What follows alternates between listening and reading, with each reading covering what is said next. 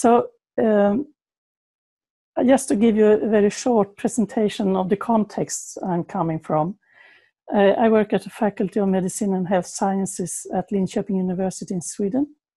And this faculty was established in 1986 when we started the 6th medical school in Sweden.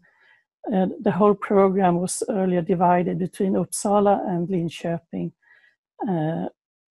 And to convince the politicians and the decision makers that we would have this program, we did something totally new in Sweden. We started to have problem-based learning, integration of subjects instead of reading one subject at a time. We have interprofessional learning, early patient contacts. The students meet the patient already in the first semester. And we have a community-oriented learning approach. We are today 7 programs at the faculty, and we have 400 new students each semester at 2 different campuses, one in Linköping and the other one in the neighboring city, Norrköping. If you want to read about this, there's a publication from 2008 about how we succeeded in establishing this new type of education, because this is common for all the programs, the cornerstones that we have. Over the years, the interprofessional education has developed from 10 weeks in the first semester into three different modules.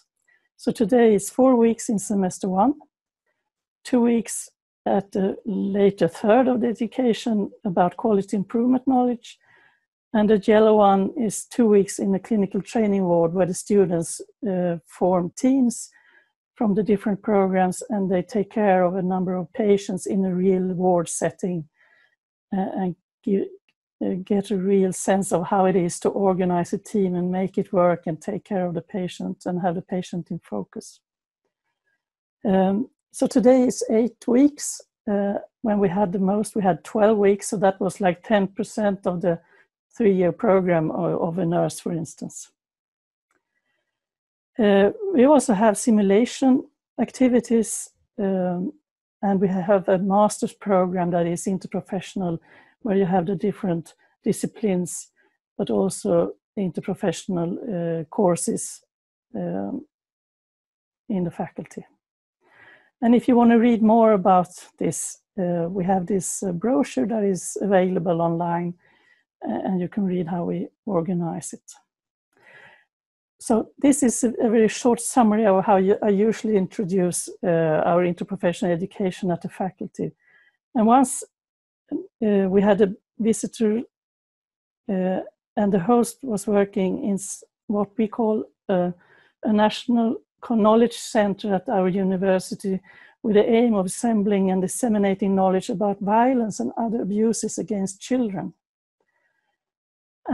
And she invited me for a conversation. How could we do interprofessional education for those who are involved in child abuse?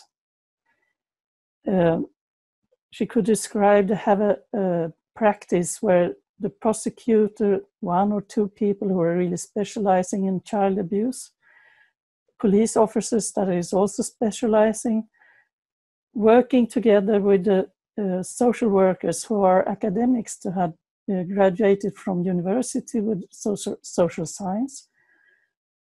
And they are around 100 people in 13 different municipalities. They are not specializing in this topic of child abuse.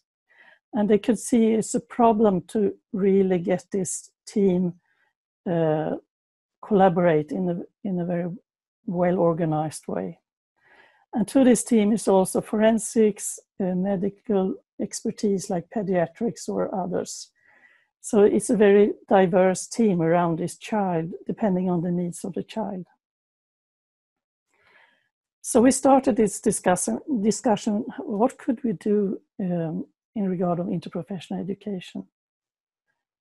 At the same time, interestingly, the university was obliged from a national level to introduce a learning objective around knowledge about men's violence against women and violence in close relationships, hence domestic violence. And together with this conversation of the Child Abuse Center, we started to think, how could we do this as an interprofessional learning activity for our undergraduate students that would be beneficial and really support the learning around this, since they have to somehow collaborate with others in the future profession. So that is the question I would like to discuss in this webinar.